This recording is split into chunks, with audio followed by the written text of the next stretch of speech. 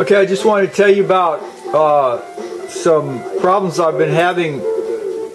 with AT&T, and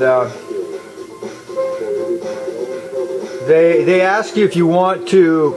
download wireless connection, and if you don't, then they give you some sort of problem, and so you need to do a parallel restore on that one. And so basically you want to put your operating system disk in and click the second repair button when you come to repairing your system, and that should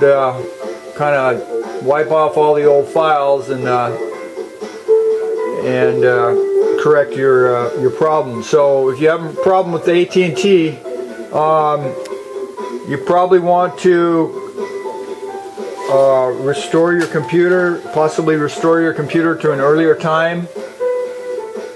and or stick your operating system disk in